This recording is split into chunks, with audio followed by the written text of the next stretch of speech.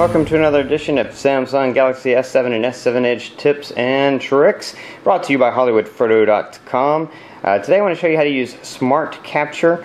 This could be called Screenshot Plus or Extended Screenshot. Last time we talked about taking a screenshot with a palm swipe. Now I'm going to show you how to not only capture what's on your screen, but capture what's a little below off your screen. So it allows you to scroll and capture more. So I'm going to swipe my palm, capture, and then right here, capture more. You also have share and crop. And I'm going to capture more, and you see it swivel down, capture more, swivel down, capture more. So it's capturing all of it. And you can see up here how much it's capturing right there. And then you can also share or crop. That's all part of the Screenshot Plus feature. I'm going to show you how to turn that on if it's not on already on your phone.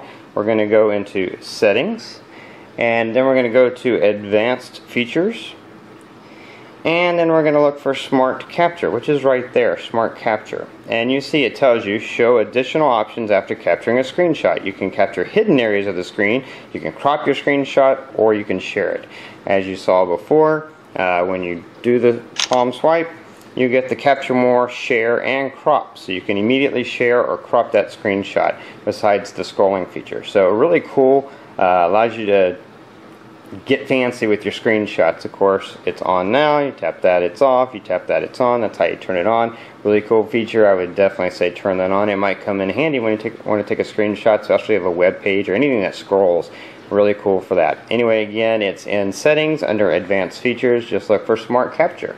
Anyway, that's it for this tip and trick video. Don't forget to subscribe to my channel. Check out my product review playlist. Lots of cool gadgets and electronics and accessories that you might find come in handy with your Galaxy S7.